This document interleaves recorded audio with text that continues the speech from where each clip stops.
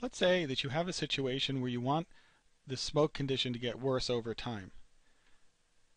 What I'm going to do is go here, it starts with light smoke. I'm going to say add in, let's say, a turbulent smoke pattern.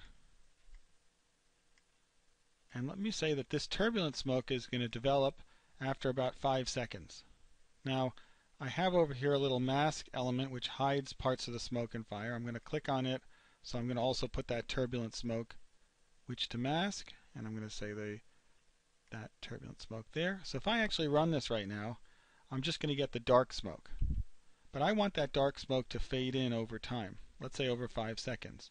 So I'm going to click over at the dark smoke. I'm going to go to the pencil here and say delay timing, fade in when, and I'm just going to put in fade in 5 seconds. You can go up to 30 seconds, and if you need more than 30 seconds, you just select the value and type in, let's say 60 seconds. We won't use the slider anymore, but that'll go 60 seconds from the start of the scenario.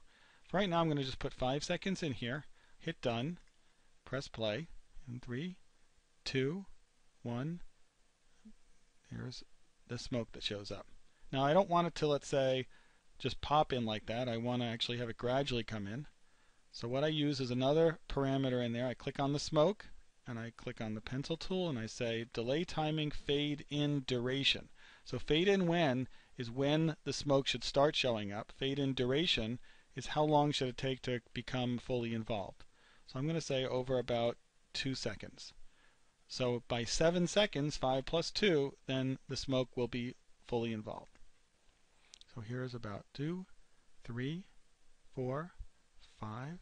Here comes the smoke, and there it's. Now, I can certainly do the same thing with fire, other elements. Every element will have that same delay timing. So I'm going to put fire in here now. As well, I'm going to have it cut off. I'm going to select the mask, which to mask. I'm going to also mask the fire. I'm going to now say I'm done with editing the mask. I'm going to go back to edit the fire. I'm going to go here and say delay timing, fade in when. Let's say it's going to fade in after, let's say, 4.5 seconds. And instead of having it, the duration being a long time, I'm going to make it fade in over about 0.2 seconds. So when I run this here, the fire is going to precede that dark smoke. Almost like someone's venting the roof. And that's basically how you make things evolve. Now, the timing has to do with the overall scenario. It's not just when I'm actually looking at the picture. So for example, let's go over. Let me show you actually, in this scenario, I have this view and then I go over to another view with the light, smoke, and victim. Now let's actually make the victim disappear after some time instead of show up. So let's say that that victim is on the roof for 5 seconds and then is no longer on the roof anymore. Maybe collapses, maybe goes somewhere else. What I can do is go over to that picture.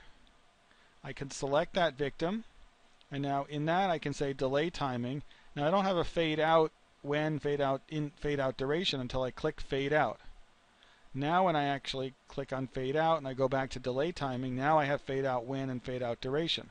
So I'm going to make him leave the scene after about 5 seconds. So what that means is, let's watch over here. If I go back to my initial location and I press play and I go immediately over here, he's there. But if I come back, there now we're at our 5 second mark, and I go back, he's not there anymore. He disappeared at the 5 second. So if you notice also, what we caught at the end of this is that the timing goes whether or not you're actually looking at the picture. So if we go here and reset, let's say I'm doing my 360, I now go over to this other west corner, I'm doing my thing, the victim goes away. When I come back, since that 7 seconds has already passed, the scenario has already evolved, and so you can make your scenarios evolve over 10, 20, 30 seconds or longer. If you need to make it over minutes, in the menu here we have something called set scenario time. This lets you advance the clock. We were at 26 seconds, so let's say I wanted to advance the clock to 120 seconds or something. I click that, I click OK, and now this is what the scenario would be like at 120 seconds. I can also go back and set scenario time to reset it to say what would it be like at 2 seconds. There's at 2 seconds, and we'll see in just a couple seconds it does the transition. So easy to create this, evolving over time.